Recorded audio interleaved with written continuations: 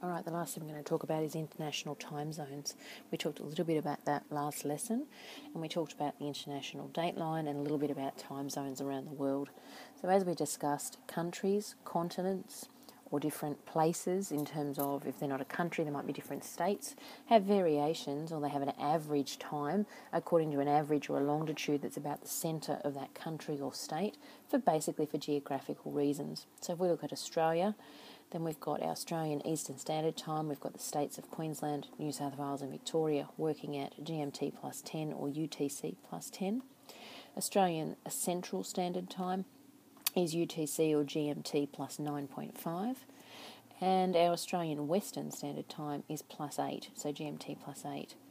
And we know that they're an average, so essentially there are lots of different towns that sits on quite a few different meridians. However, we just do an average so that everyone in that state, for geographical reasons, is exactly at the same time.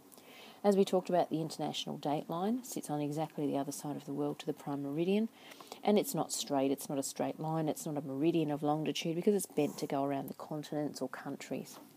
Now, often referred to as the ideal or the international dateline. Daylight savings we also talked about. It can sometimes be called summertime. We add an hour on in daylight savings, and it goes from the first Sunday in October to the first Sunday in April. Now, I have Googled it, and it is only in Australia, in New South Wales, Victoria, Tasmania and South Australia. The other states in Australia don't participate in daylight savings. You should be able to then work on exercise 705, questions 7 through to 17. And just quickly, because we have done some examples that are very similar to this, I'll just show you an example of what a question looks like in 705.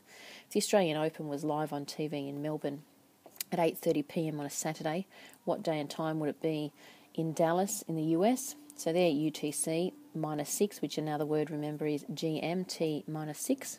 So drawing my rectangle up, here's my 0.